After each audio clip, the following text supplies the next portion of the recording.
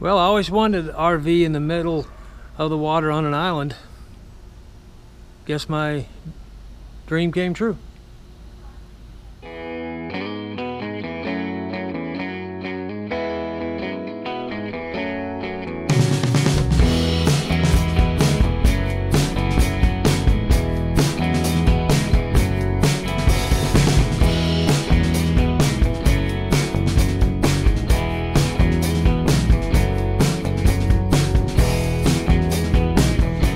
Hey, Daryl.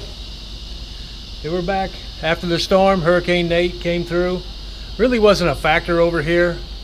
We never did take the RV out because there's grass in front of us here, and I know we would have got stuck. We would have tore the lawn all up. And I just knew that it was going east of us, so I knew we weren't going to have a big problem of water.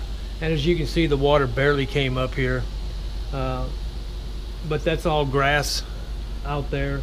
And then the road goes through here, so when it goes down we'll take it out, but right now it's not hurting. As you can see, it's got about 3 feet before it even gets close to it, so we're all right.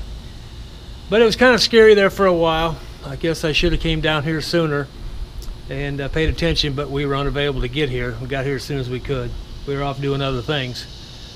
We'll get with Kim later on, and we got some news for y'all. We want to get with you and share you some of our new adventures that are coming up. I know it's been a while. I've had a lot of family to take care of. Of course, I've been working, helping out my boss with a couple projects of his. So we're getting squared away with them. We've acquired a new few toys, and we're going to go on some more adventures. So stay tuned. Stop the madness, start the adventure. Someday's here.